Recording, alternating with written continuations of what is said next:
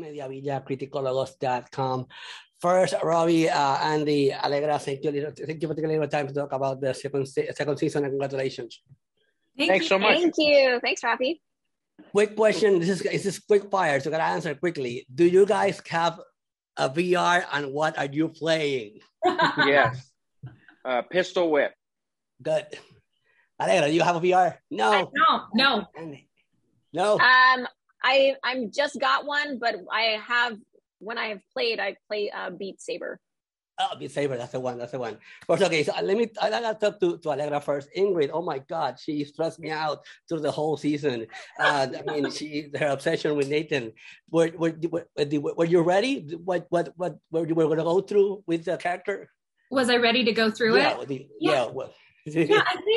I think I was looking forward to seeing how stressed she could get. I think in season 1, we really only saw the tip of the iceberg. I think everybody got a sneak peek in the fountain, and then we just get to, it's amazing how many days I would look at the call sheet and realize I was going to be screaming that day.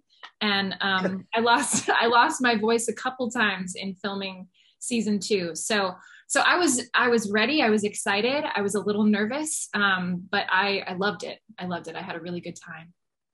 Andy, now with you, Nora has to deal with many emotions, conflicting emotions most of the time. How, in your opinion, how does she stay grounded and focus on what she wants to accomplish? Well, I think that's the journey, right? Is that sometimes she doesn't stay grounded, and sometimes her emotions get the best of her. But because Nora has such a big heart, at the core of everything she does, she really cares.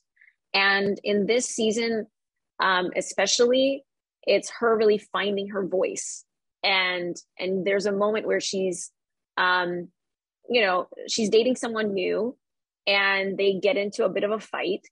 And you really get to see her stand her ground, which is really cool. And she really learns how to own her voice this season. Robbie, in your opinion, Nathan, obviously, he's trying to deal with a bunch of stuff that's going on. Do you feel that in any point of the story did Nathan figure out what Ingrid's intention were, or he was still living in the moment? At any point did what? I'm sorry? If you feel that at any point in Nathan's heart, did he kind of suspect of Ingrid's intentions of what's going on? I think that he's giving her the benefit of the doubt that,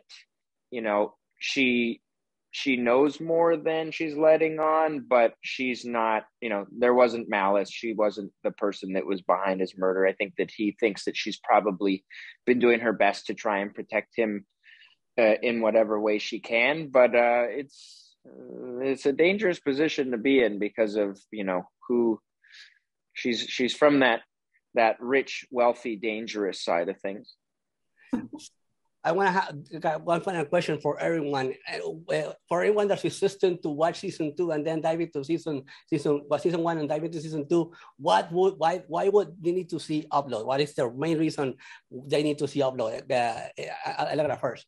You need to see it because it will totally catch you off guard.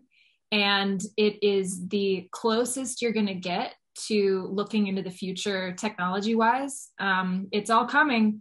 So this is your warning. Upload season 2. This is your warning. Andy.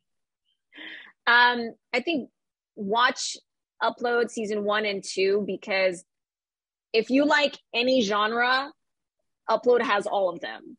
And you will find something that you love. And like Allegra said, there's a lot of tech and technology, and it won't depress you. So you get to laugh a little bit at it while it's still showing you a bit of what's to come. Robbie, finally. I mean, it's an easy watch. And I think, the times that we're living in right now, to give people a little bit of an escape, something that they can watch and turn their brain off for a second, but will still, kind of actually subconsciously make you think a little bit. Done in a way by Greg Daniels, who has a perfectly clean track record. I mean, the guy is a genius. Again, thank you for your time and congratulations on season 2. Hopefully season 3 is coming out next. Thank you. Thank you. Thanks, Thank you so much. Rafi. Bye.